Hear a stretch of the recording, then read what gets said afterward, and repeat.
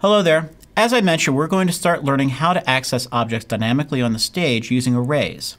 The first thing, though, is we have to learn how to loop through the objects in an array using the for statement that we learned before. So let's work with the example array that we already had, and let's actually loop through each item and then output them individually through a loop. So let's take a look here. We have our original array, which contains our 4 names.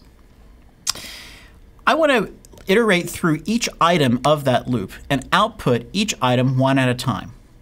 Now, I could go in and say, trace my array element 0, element 1, element 2, element 3. But if we have a list of objects that could be dozens or even hundreds of objects long, that can get really confusing.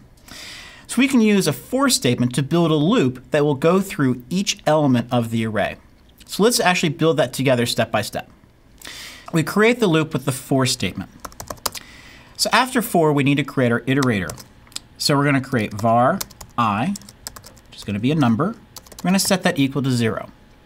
We set it equal to 0 because we're going to actually use I throughout the loop to represent that ID, or that element number, when we access our array elements through the bracket notation. Next, I need to create my condition that will actually validate whether or not we have come to the end of the number of objects inside of the array. So we're going to ask that I must be less than the length or total number of items in the array. So if the total length of the items here is 4, and I would then start with 0, we'd have 0, 1, 2, 3. But how do we get that length itself? Well, luckily, ActionScript gives us a property called length, which we can use to get and actually extract the number of items that are in the array itself. So we're going to ask that I always be less than my array length. Next, we need to then provide the actual step, how we're going to be modifying the iterator. So we're just going to do the increment operator here.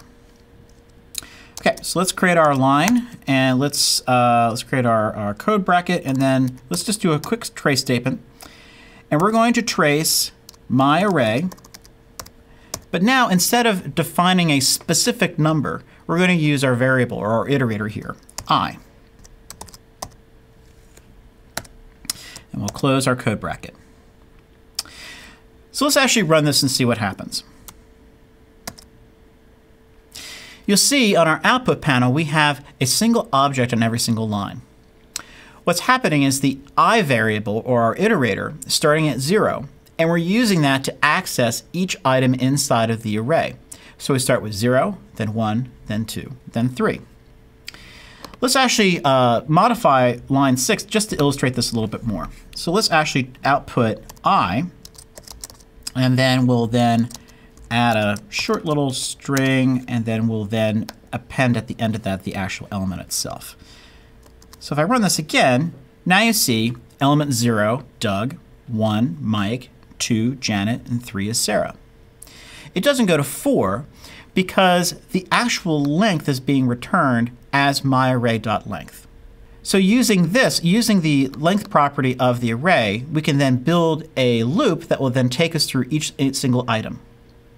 What we're going to do in the next video is actually use this looping mechanism to access different items on the stage.